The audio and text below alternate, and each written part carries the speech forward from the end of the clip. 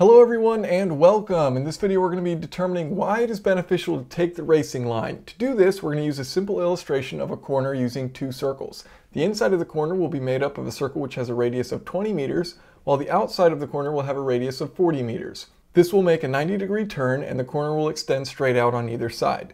Now if you wanted to, you could simply split the difference and drive your car down the center of the corner at a radius of 30 meters. However, this would not be the fastest way to get around it. The idea of the racing line is that you want to have the radius about which your car is traveling as large as possible. Ideally an infinite radius, meaning your car would be traveling in a straight line and thus could accelerate forward as fast as possible without worrying about lateral grip.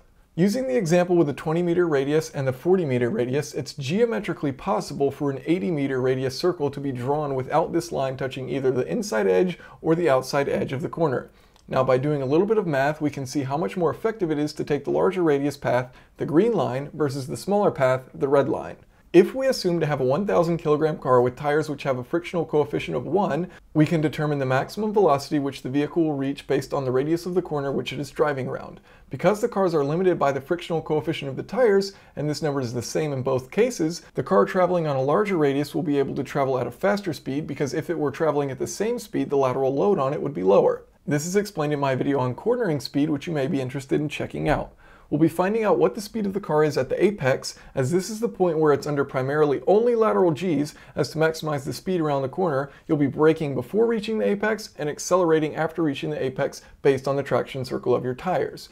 We'll start out with the equation velocity equals the square root of the coefficient of friction multiplied by the weight of the vehicle multiplied by the radius the vehicle is traveling divided by the mass of the vehicle. This equation is derived in my video on cornering speed, which is linked in the video description, where you will also find a link for more information on the traction circle. Taking the first example, velocity equals the square root of 1 times 1,000 times 9.81 meters per second squared times 30 meters divided by 1,000 kilograms. This gives us a speed of 17 meters per second, or about 62 kilometers per hour or 38 miles per hour.